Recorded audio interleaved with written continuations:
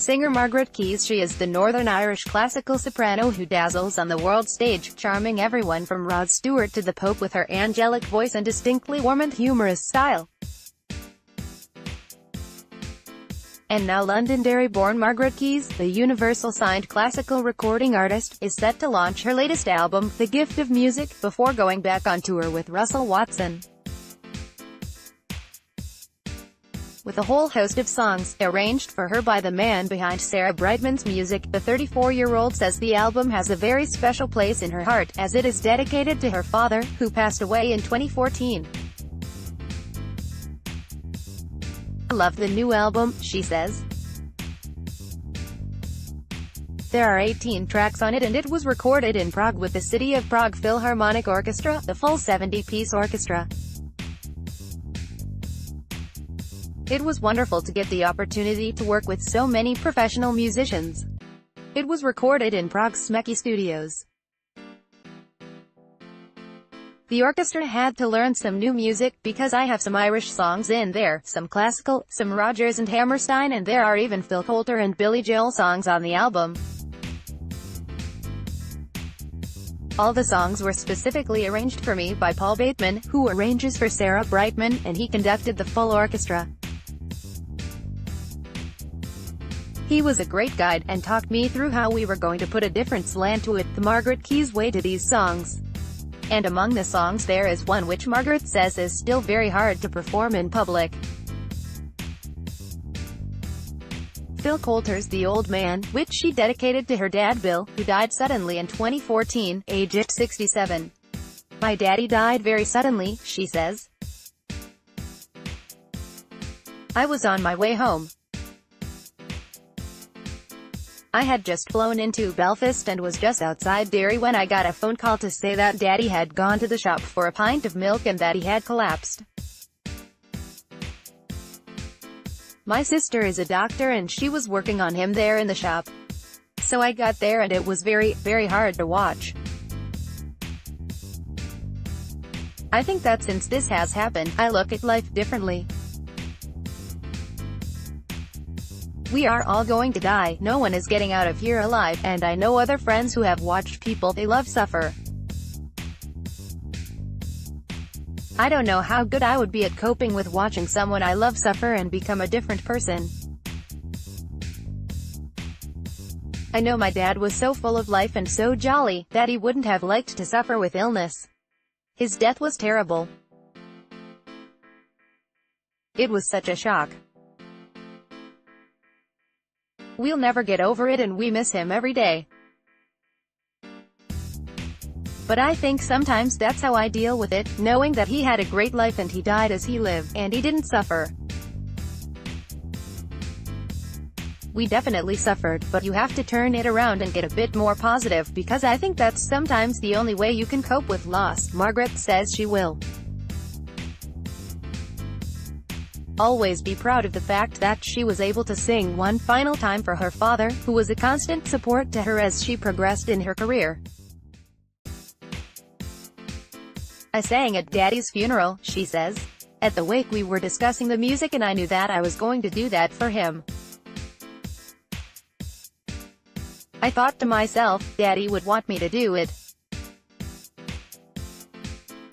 I kept thinking about what he would want, what songs he would want, which ones he loved, and that was basically what held me together. I sang throughout the Mass for him. It was very hard, and at the very last note, on the very last song I totally fell apart. But I am only human." Margaret says she has dedicated one special song on her new album to her father. "The whole album is dedicated to my dad and my family," she says. "I knew that I wanted some sort of reference in there about my relationship with my dad. So I have Phil Coulter's The Old Man on the album, for him. I knew the song and to me the words just rang true." He sings, "The tears have all been shed now, we've said our last goodbye, but I will never forget him, for he made me who I am.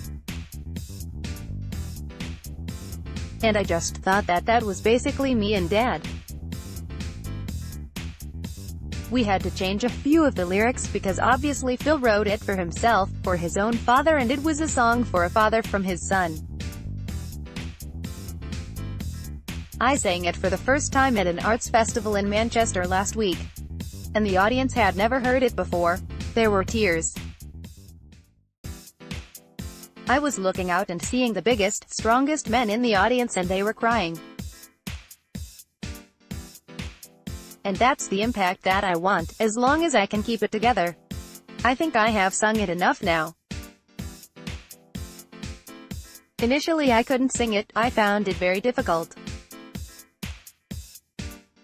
But I think I have performed it enough now that it has become more of a celebration than a sadness. I think you get to that point as a performer when you have to cross that bridge. You have to sing it enough in private before going out to the public with it because you don't want to break down, and Margaret says she feels her father's spirit with her every time she goes out on stage. And that he gives her a little courage when that stage happens to be at New York's Carnegie Hall or the Vatican. I feel him with me all the time, she says. I do pray to him. Whatever I'm doing, I ask him to help me get through it. In bigger moments like singing at Carnegie Hall or performing for the Pope, I'm wanting to feel something, even if it is just for him to see me through it. Before I went on stage on those occasions I said a little, "Come on Dad, help me with this." I remember my dad saying that he was proud of all his children because of all our different things. I want to keep making him proud. Margaret, who left her job as a primary school teacher to pursue a professional singing career, says her work is hard at times, but worth every minute. I just love my work and I'm really lucky that I can call it a job, she says. Not everyone can wake up in the morning and say that they love what they do. Don't get me wrong, there are moments when it is stressful. But it is all worth it when I realize the work I've put in and I'm singing pieces that I've always dreamt about performing. The work is hard and it's not all glamour. A lot of people see the glamour side to it. But they don't see that I'm up to 2 a.m. doing Skype interviews for broadcasts, or learning repertoire, a lot of traveling and a lot of time away from the family. That's the side of life that not everyone sees, but it's hard work. But it's not all hard work.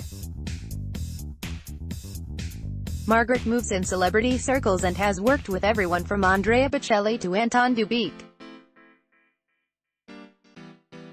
I suppose they are celebrities, she says. I see them as working colleagues. I've worked with Rod Stewart, Anton Dubik, Michael Crawford, Russell Watson, Alfie Boe, Andrea Bocelli and the Pope, among many others. Meeting the Pope was really lovely.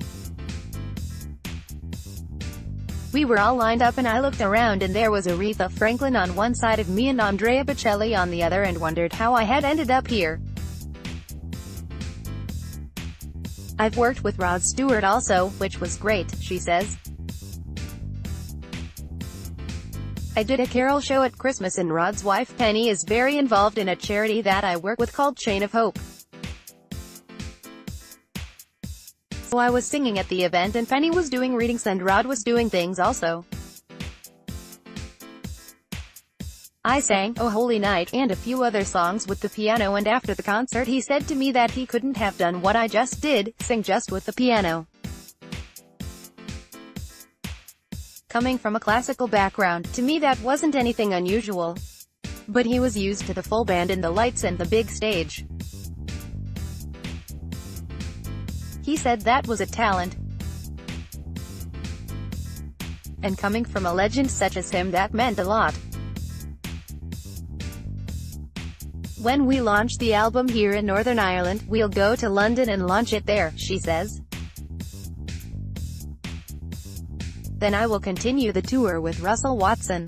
The tour has been amazing. It's great to get an insight from him on what audiences really like. Russell has been in the industry for a long time. I'm learning a lot from him and from his audiences about the kind of music they like, even down to the repertoire that they want to hear. It's been a real learning curve for me. It's great fun, because he is really good crack.